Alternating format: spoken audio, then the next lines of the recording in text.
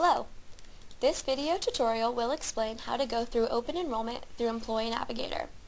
When your company sets up its Open Enrollment, you will receive a notification email and should log on to Employee Navigator to select your benefits.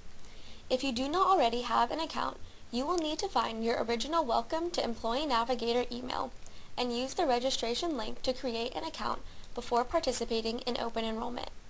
If you need assistance, contact your HR manager. If you have an account already, log in.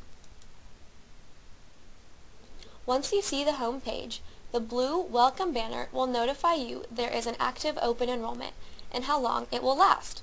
To begin, press Start Benefits. You will be asked to review your personal information.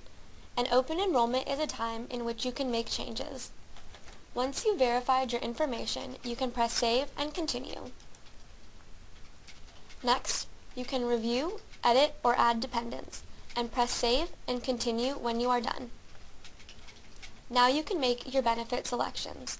Employee Navigator will provide you with the benefits that are up for renewal or change. First, choose who you want to enroll in your benefit. It could be just you, or yourself and any dependents. Note that the system will automatically adjust costs when you add or take off a dependent. The right-hand side of the screen will show you which benefit plan you are currently enrolled in. To get more information about possible plans, you can click the Details button on the right side of the plan box to see plan details and copay costs.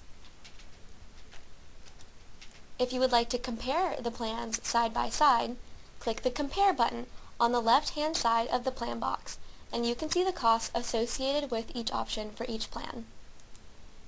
On the right-hand side of the page, there will also be links to helpful documents or even videos with information about the plans. Once you have enough information and have made a choice, you can now select the plan you want by clicking Select, and a check mark will show in the upper left-hand corner of the selected plan box. Alternatively, you can choose to deny the benefit by clicking Don't Want This Benefit in the lower right-hand corner of the screen, and you will then be asked to provide a reason why.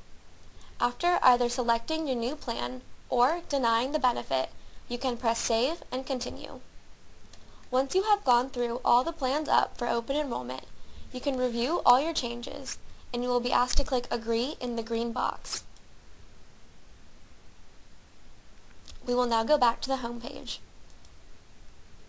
You can go back in and make changes to your new plans at any time until the Open Enrollment period closes by clicking Update Benefits in the blue Welcome banner, which will also show a countdown of how long you have until Open Enrollment closes.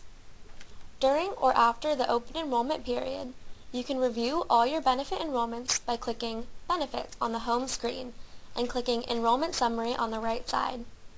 Here you can see your enrollments and their respective costs per pay period. If you have any questions, your company's HR contact can always be found in the top right-hand corner of the page. We hope this video has been a helpful walkthrough of how to complete Open Enrollment through Employee Navigator.